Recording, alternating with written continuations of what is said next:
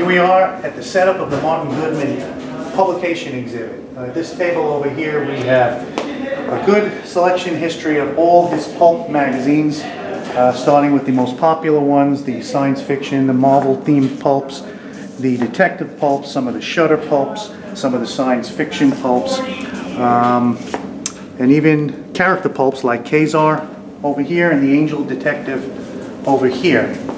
As we come along this way, we have the sports pulps, which were very popular in the 1930s, and of course a selection of Western pulps, which were the most popular pulps in the 1930s. War pulps from the World War II era, and then we get into the detective flat magazines right over here. We have a couple of large-size bedsheet examples. You can see right here that Martin Goodman made no qualms about using the same cover twice, even within a few issues of each other.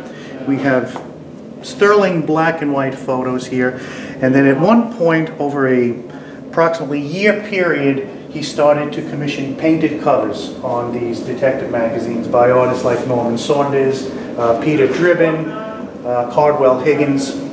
As we come over here, we have a selection of some of his film and movie magazines, prominent stars of stage and television. We have Marilyn Monroe over here. We have, of course, Elvis Presley, very popular in the 1950s, Sophia Loren, and I think a personal favorite of Martin Goodman, Jackie Gleason over here.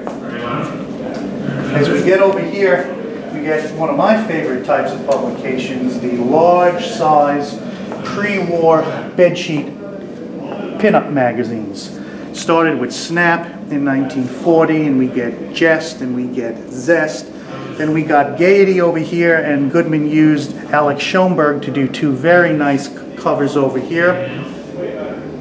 One of the pulp editors, Joe Simon, did a cover here for Zippy. We have Stag, we have Mail, and we have Joker.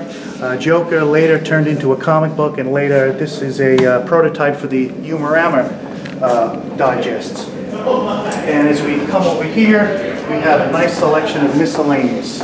We have strange magazines from the 1930s like Sex Health. We have a Reader's Digest ripoff called Popular Digest. We have men's magazines. We have picture magazines.